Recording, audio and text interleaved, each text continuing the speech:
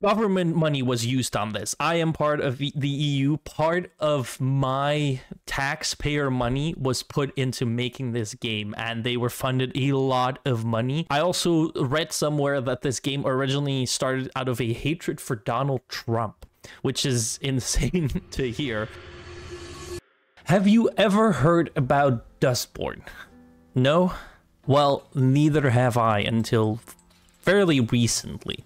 To put you up to speed, Dustborn is a new game released by a Norwegian indie studio. It's about a band of people who go on a sort of road trip in a alternate version of America.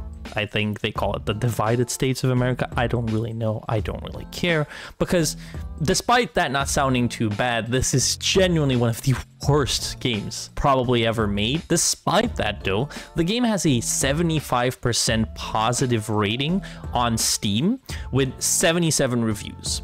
Now, the top amount of people that have played this, the Steam charts tell us, is 85, which would mean that about 90% of the people who played this game actually decided to leave a review. That is either very coincidental that of the 85 people who played it, 77 left a review, or the developers paid off a couple of people to leave reviews for their game in a positive light because they knew it wouldn't be received very well. And they weren't wrong, because there are some issues with Dustborn, and I can only really talk about what I find on both Twitter and other places. So let's go check on Twitter. We have Grums here, who has made a thread about the game and how it's gotten funded, and it's actually a really good thread. I recommend you go check it out, but I'm gonna give you the TLDR real quick. Well, more like a couple of the posts, and tell you my own opinion about it. So let's get into it. So the first one here we have is Dustborn used far more government money than has been previously reported. The Norwegian Film Institute funded the game for 14 million kroner,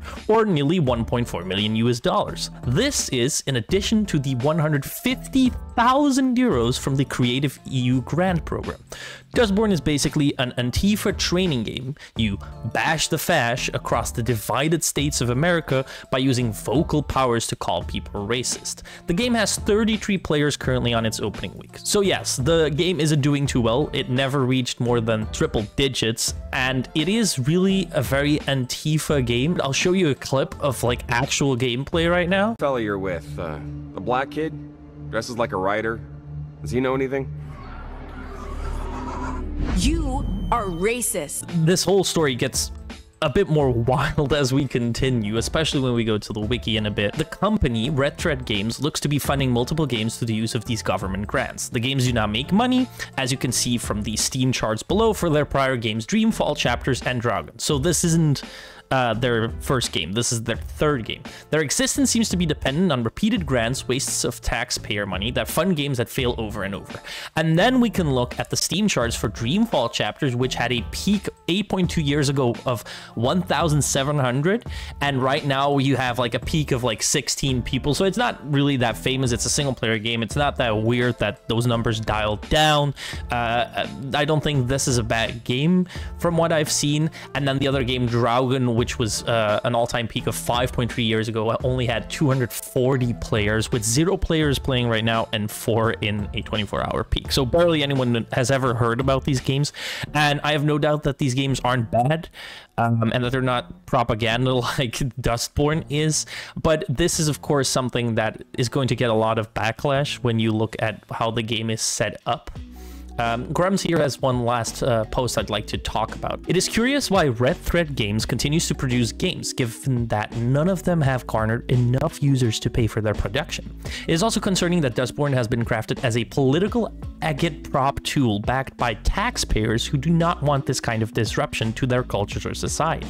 But it is clear that Red Thread Games does not care or depend on gamer sales for their continued existence or ability to produce political propaganda games. So yeah, as Grums here very clearly states, is that government money was used on this. I am part of the EU. Part of my taxpayer money was put into making this game, and they were funded a lot of money. I also read somewhere that this game originally started out of a hatred for Donald Trump, which is insane to hear. Listen, okay, I'm just gonna say it. I'm not a big fan of Donald Trump, but I'm not a big fan of a lot of people, and none of those people have ever made me think, you know what, let's make a video game to bash, not even specifically on them, but just, I guess, on the idea they represent. Very, very weird thing to do, and definitely not something that I stand behind whatsoever. But then, of course, you're gonna see some backlash. However, it's not on Steam. Why isn't it on Steam? Probably because nobody wants to buy the game.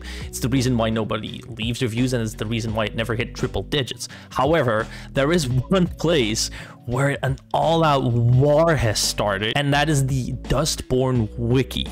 Now, I would advise you to understand here that there is some sensitive stuff in this wiki right now. There's a lot of different things that people talk about, so like I'm gonna try to not say them, but I guess you can understand when I'm saying certain words that aren't that PG friendly. So when you go to the wiki of Dustborn, it might have changed, but wikis tend to have the ability to get changed as we continue editing the articles and people try to create a whole wiki for the game so people can understand what the game is about. But when you go on the home wiki of Dustborn, like the first thing you're met with is this. What you efforts are doing to the devs is nothing other than terrorism. Bully developers into submission for releasing a game that has BIPOC people in it, especially you religious lot would all burn in hell for this. Jesus says love thy neighbor as you love yourself, but all you disgusting cretins do is spout hate and racism everywhere you go. Because of like this, people go out and mosques, and then suddenly nobody was actually part of it. Disgusting behavior all around. You don't like the game and don't care about it, fine, but you don't have to rub it under everyone's nose and be an effing douchebag about it. Just don't buy it if you're not interested. But nah, you gotta send a message out there for your ideology's sake, like the little useful that you are. Debt to all, and then there's just a whole bunch of words that I'm just not going to say, but like a certain group of people, and then are doing to the devs is nothing other than terrorism. Clearly this was written by someone who likes the devs and who is hating the fact that this game is getting a lot of backlash. I cannot understand why this is such a hatred, but then we go to the other parts of the wiki and you kind of start to understand. Now I need to censor a lot of stuff here. I'm going to try and do my best here. When you go to the actual wiki page for like Dustborn itself, you have Dustborn is a video game of action genre developed by mostly peaceful studios. This isn't true. This is all altered. I don't know what mostly peaceful means, but published by Hermann Goering, which, if you don't know, is a national socialist back in the 1940s, if that makes a bit of sense. It was released on April 20, 2069 for console and Microsoft Spyware 2000. Premise here is useless DIY hires, check. Incoherent babble, check. Stolen van, check. Package from Uncle Ted, check. Embark on a perilous road trip across the banana republic of America. Use the power of bad haircuts to shape relationships with your crew. Get out of trouble and implement. Yeah, the next part is basically something about the 1940s again. So as you can tell, the genres even here, Marxism and the system requirements are brain rot. So as you can tell, there is a lot of very far right propaganda getting stuffed in here as a sort of retaliation of the game just not being made for people who want to play games. I think it's a way of people just going like, hey, nobody cares about this, why are you making this propaganda? And on top of that, it's propaganda made by taxpayer money, so I think that pisses people off even more. A lot of people are also just very, very angry at how woke everything is getting.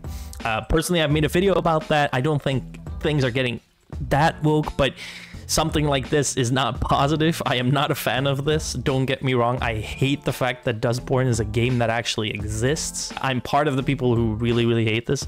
And I think this might be a bit of an over-exaggeration to destroy the wiki as it is, but it is a sort of way to let people know like, hey, this isn't something we're just gonna take and keep taking. I still have one more little thing I want to look at here, which is when you go to the wiki and you go to the development team, Red Thread Games, they also have a completely altered wiki page, and I kind of just want to talk about this one and tell you it completely because this one is just also... So Red Thread Games is the developer of Dustborn. Koislop Games are a bunch of talentless hacks unable to be financially viable. so they turned to government grants to make the abominations they call games.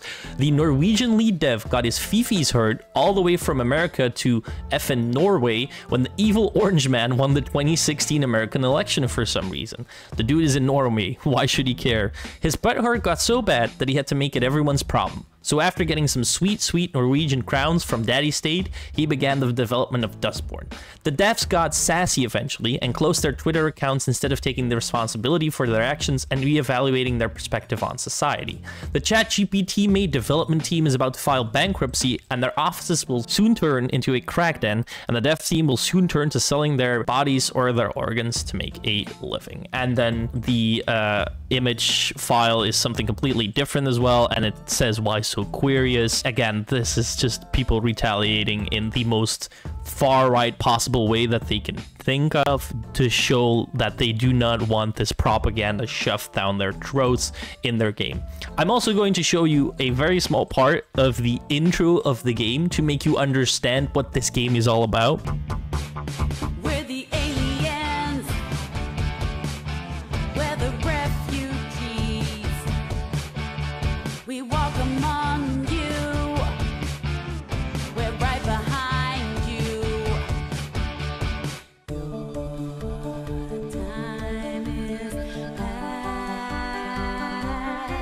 And now that you've seen that, I think we can all understand why there's so much hatred towards the game and that there's this whole backlash. But I never expected a wiki to be this bad and people to put like stuff like this in it just to make a point. That's all of me here. I'm reporting on the situation.